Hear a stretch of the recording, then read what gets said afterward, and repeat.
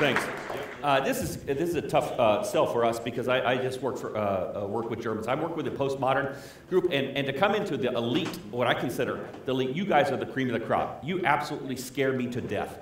I'm looking for an air sickness bag as I get started with this. Here's what I would like to do it at the outset of this. It's something we addressed our Germans just a couple of weeks ago. So I'm going to speak to you just as if you were German. Here's the thing that we know about German, and I've traveled in about 30 countries so far. Everybody says the same thing about Germany, and I'm going to make an application to us here in just a second. But in Germany, if you ever think of Germany, here's what we always think of: quality. Made in Germany means something. It means something that we excel at what we do. We have so many engineers. Everything that we do is just planned out. It's meticulous. We're a perfectionist society. The other thing that we think of when we think of Germans is we think that Germans are very industrious people. They are hard workers. They make something out of nothing. But if you think of Germans worldwide, it always comes out to the same thing when we reduce it to say, okay, what do you think about Germans? Not only the good qualities, what would you say would be the one trait that sticks out in your mind about a German? And this is what always comes across. Germans are stubborn. Just absolutely stubborn. When they have a mindset, we call it tradition, we call it culture, we call it parameters, whatever you want to do. There's something that's a binding, it's like a straitjacket. Now here's my question that we're going to have for you today. When we look to a German Christian and we're asking them, where do you stand in Christ? What is your position and how are you following him? Are you following hard after him? Here's the question: are you being steadfast? Are you just being German? Are you being somebody that really is convinced of Jesus Christ and your heart is dedicated to him? Or are you just being stubborn? Which one is it? Outwardly, it may look the same.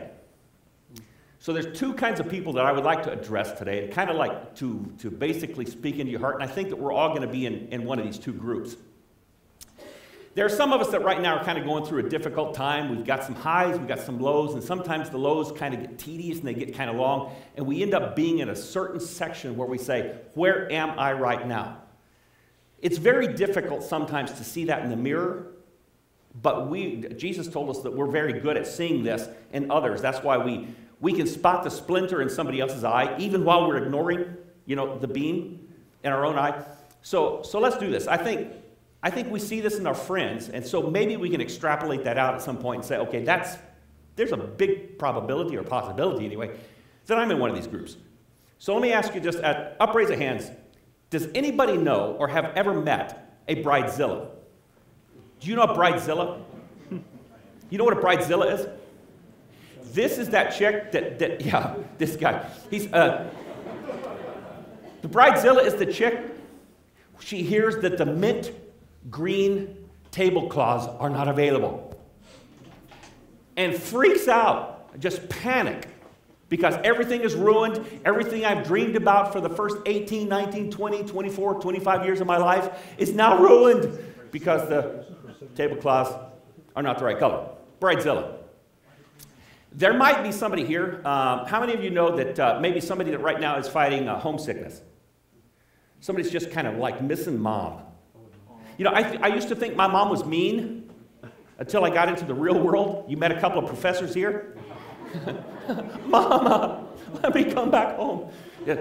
So we have thoughts. We say, man, I really want to do something. I want to go out in the world. I want to impact culture. I want to leave this world a better place than the way I found it.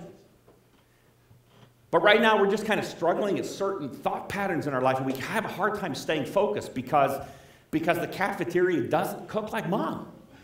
And that's, for some of you, that's a good thing, but for the most of us, it's okay. So some of us have thought patterns, and unless we get that under control, unless we stay on focus and stay on target, we're in deep trouble.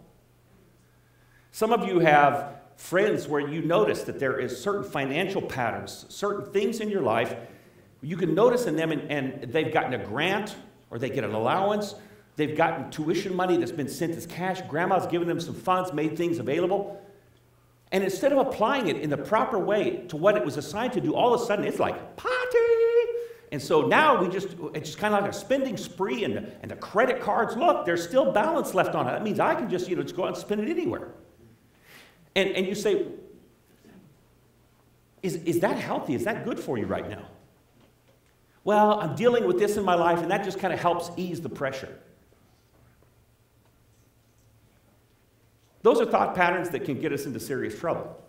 Now, for those of you that are very, very disciplined, those of you that have the thought pattern in life, you've got that all under control. There is a second side that comes, and you don't expect it. Because life does not always work out as we're planning. It just comes at us in a rush. It's like sometimes the fire hydrant kind of thing. It's just there. Life doesn't always turn out the way that you planned it. If you do not believe me, take a look. Do you think I planned this? Seriously. Do you think that I sat down and said, with a yellow legal pad, boy, at 30 years old, I want to be bald. That's just my greatest goal in life. And the rest of what I got, maybe if it would turn white by the time I'm 40 years old, wow, that'd be so fabulous. Life just brings you change that you weren't expecting. And by the way, student, get a good look. This is your future. Here's what's going to happen. Life just comes rushing at you, and there's going to be change that you weren't planning on. And the question is, what do you do then? Is it time to hit the panic button? Exactly. Time to hit the panic button. Just got news a little while back in my family. It's a humorous thought that there's only one person in our family that has been to a plastic surgeon in our family, and that's my father. Because here's a genetic trait that we have in ours. We have extra eyelid stuff that hangs down kind of like a turkey thing, and so that when you smile, then we get these little slit eyes anyway. But then there's all this stuff, and so you can't see anymore. And so it's hanging down like this. And so when I look at him, then I know that's my future. I know that's coming down the turnpike at me. Here's what I want to drive at. You've got a plan, you've got certain thoughts, you know that this is your direction, this is your worldview, these are the priorities that you've got, these are the thoughts that you hold to and you cleave to, and in some ways you call them convictions. My question is this: are you steadfast in those, or are you just stubborn? I'm going to tell you, if you don't have the right one, there are dire consequences. Because here's what it is. We're going to look at a verse of Scripture today that says this. You might have the right theology. You might have all the checklist on Jesus. You got it right. You've hung around the halls of this campus long enough that it's soaked into you. You know all the right answers on the catechism. In your mind, you have the ability to be able to explain to someone who Jesus is and what he's done for us on the cross. And Paul's going to explain to us in just a couple of seconds. At the exact same time, while you are a great theologian, at the same time you are a practicing atheist. Now, not in your heart, but what he says is this: our thoughts are crucial to whether or not what we say we are matches up with our identity in Christ. So I want to invite you to Ephesians chapter 4 for just a few seconds, a few minutes, and we'll get to work in verse 17. Here's a man who goes to a city in Ephesus, a port city in what is now Turkey. A port city had lots and lots of people that came through it. That means they were very, very wealthy. They had a lot of Hellenistic input. They had a lot of Roman input. This was a connected city. It was a very global city. Any city today that has a major airport is a global city. Mass communication, global city. We have lots of input. You get it from all different kinds of sources. And at the same time, in this city, they were very religious. Within this city, they had temples to this goddess Diana, Artemis, and there they had temple priestesses that were nothing more than prostitutes, because if we can experience something and it's just very ecstatic and we can just kind of go to a new level emotionally, that will then bring you along on your spiritual journey. Now, for some of you, that's foreign because you say, we don't have temples like that. Yes, we do. We build temples that seat 70,000 people, and 22 priests get out on the field and knock each other's block off every week, while the priestesses stand down there, and we call them cheerleaders. That's where we worship. We have the exact same thing. We're a global society. And within this global society, this is where we're going to find that Paul then has some words for us. Here's what he says. This I say, therefore, to those of you that are believers in Jesus Christ, those of you that are in a society like this, he says, and testify in the Lord, this is straight from Jesus' lips, that ye henceforth walk not as other Gentiles walk. Now, before I go further, here's what he says. We are counter-culture. We are counter-culture. We are not anti-culture. We are counter-culture. You say, what's the difference?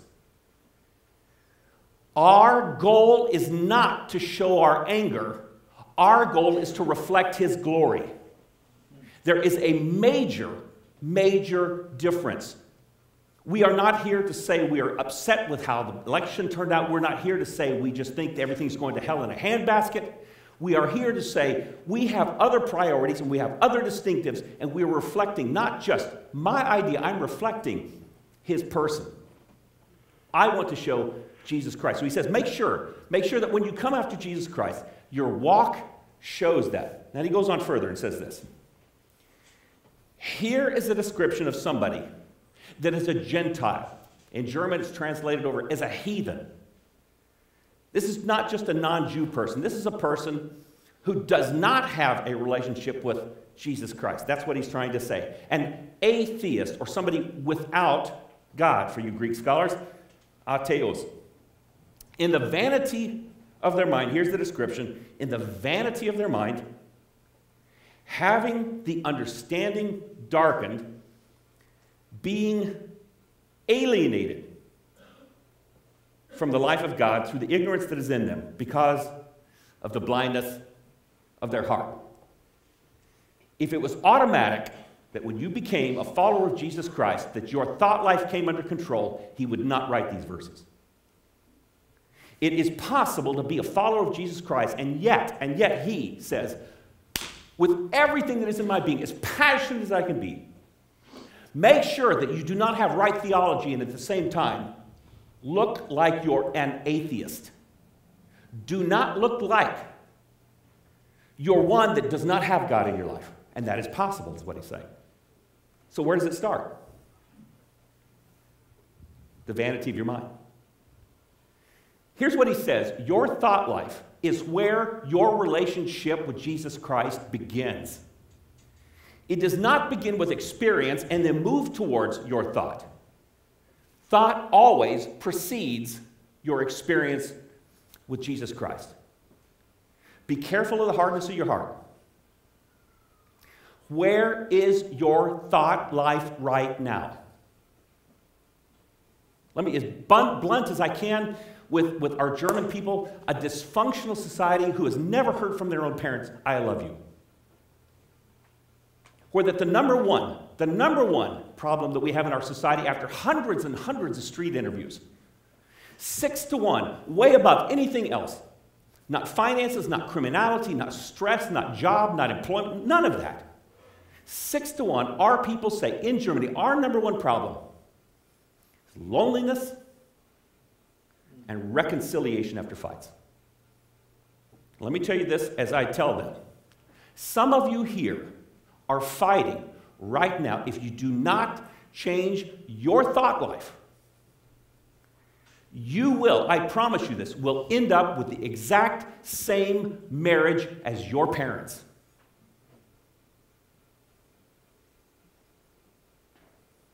For some of you, that is good news.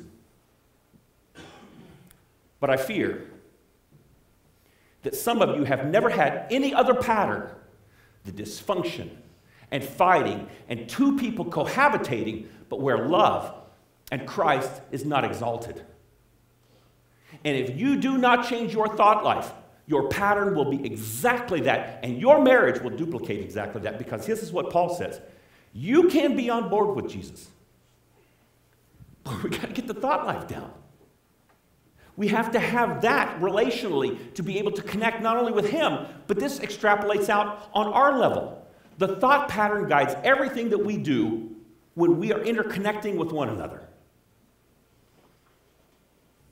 For some of you, for me, when stress builds, I'm not an alcoholic. I don't, that's not an issue for me. But I've come to find out at my age, stress builds, I love calories. Food loves me, and I love food. That is a thought issue. And until I wrestle with that and say, the thought pattern, the worldview, the perspective, the priorities that I place on that will guide me down to where it's a vain understanding, he says. This is not conceitedness. It's not like, you're so vain you think the song is about you. What he's saying is, that thought pattern you think is going to lead to the rainbow and the pot of gold at the end of it. But here's what it is. It's vain. It goes in a circle, and it never gets you there. Corinthians says it this way. If we don't have a resurrected Jesus, you wish and desire for forgiveness of sin, but here's what he says. Your faith is in vain. You're going that direction, but if Jesus is not resurrected from the dead, it's just all empty thought. It's nothing. It's leading nowhere. Thoughts that we say are important and that matter, but never, ever lead us to what we want to have or where we want to finally arrive. So here's the goal. The pattern that we see in this verse works this way. What I think guides what I do. And what I do determines the love that I receive. Now that's so important. Let me repeat it. The thoughts that I have guide what I do. And the things that I do determine or produce the love that I receive. And I know possibly at some point some theologian's going to say, okay, Gandy, hold on. Are you preaching works salvation? No. Not in the least. That is a free gift that we can claim that has been given to us freely. I am speaking to you on 1 John where it says, if we walk in the light, as he is in the light, then what? We have fellowship. We have fellowship. We receive his love. It's always offered, but we receive it. We're in a position to be able to understand it when we bring our thoughts in alignment. Are you willing, as you sit, as a student, as a pastor, as a faculty, as staff at this school, are you willing right now to bring thoughts into obedience with his leading? Now, this is a tough one for me, I'll do, just to be honest. I'm going to share out of the brokenness of my life. Back when I was 16, 17 years old, was a junior bull rider in the Arizona rodeo circuit. I had already determined I'm checking out of the Jesus thing. It's not working for me. Bitterness, hormones, whatever you want to call it, was building in the rebellion of a young teenager. So that when within our own family, the ramifications were huge. But I began to see parents that were guided for this, and somehow in my mind, I had twisted those to think, okay, the reason that our family can't get along is because mom and dad have no clue. In my mind, I had already determined my parents were somewhat, for lack of a better word, they were idiots. I can remember very distinctly, at 17 years of age, the only time that it came to that, my father, 2 or 3 inches bigger than I am, we stood nose to nose, as embarrassed as I am to say this, stood nose to nose, and both of us had clenched fists. I do not even know what the discussion was about. All I can remember is this quote from my father. As we stood there with white knuckles staring each other eye to eye, and he said this: if you think you're big enough, go ahead and try and get a swing in. That was the level of our family.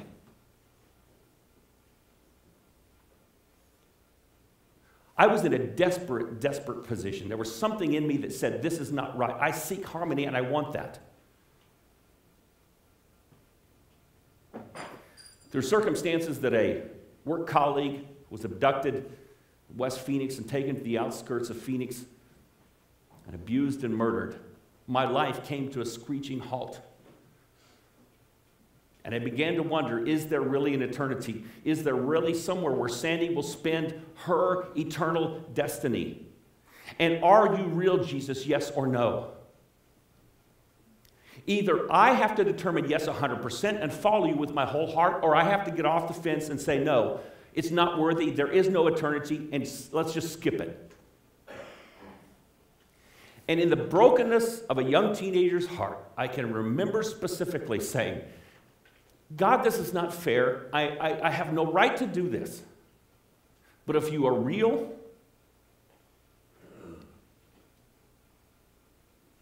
would you not only reveal yourself, but would you somehow bring unity back in our family? Would you possibly maybe bring us back together? Would there be a possibility that we can reconcile? Could we be friends in our own household? I have no right to claim that for you, and I'm not laying out a fleece. But if you really are real, I'm asking you and begging you from the bottom of my heart, would you reveal the issue, reveal the problem? I prayed and I prayed. Days went by. About 10 days after I prayed that prayer, I got alone with God and said, God, are you going to reveal it? And he said, yes. Good. Finally, that I can have some relief in my heart. So who is it? Is it Dad? Is it Mom? Is it my siblings? Are they the ones that are the problem? And God said, I'm going to tell you who it is. It's you.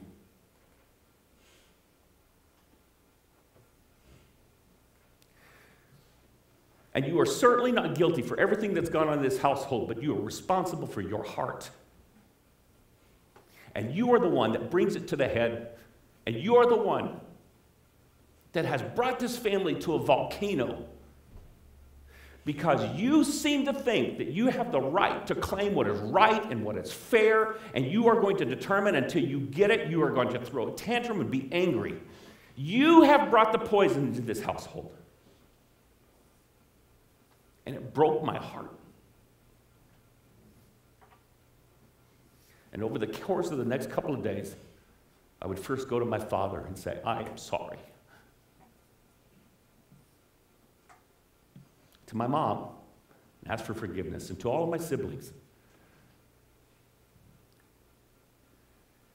If your thought line is ever to come in to order and to alignment with Jesus Christ, the first step is only this: you must be open. You must be open for his leading. Openness says this. This is a sign of someone that's open that will say this: I am sorry. You were right. A person that's open goes to others and says, I got something here I haven't quite figured out. Would you speak into my life? Are there things that I'm missing? There are issues that I don't know about. Would you speak into my heart? That's a person that is open. This is a person who will be met by a stranger and hear a word. And rather than have the dander just flare and all the feathers just get up and just say, oh, I'll show you who's right, will consider it, prayerfully bring it before Jesus Christ. Openness is the sign of a follower of Jesus Christ because he's steadfast in the finished work of Jesus. Not my pride, not my position, not my acceptance, not my identity, not in my fame, not in my popularity, but in who he is. Not stubborn, steadfast. Could it be that someone here right now needs that message? Because of your family, because of your past, because of your interpersonal relationships with your wife, with your kids, with somebody in your clique, maybe with a professor that rubs you wrong right now. Could it possibly be that this is the time to bring it back to Jesus Christ and say, I am open. Reveal. Reveal to me, because I don't want to be a theologian that is an atheist. What I think guides what I do, and what I do determines the love that I will receive. Let's pray.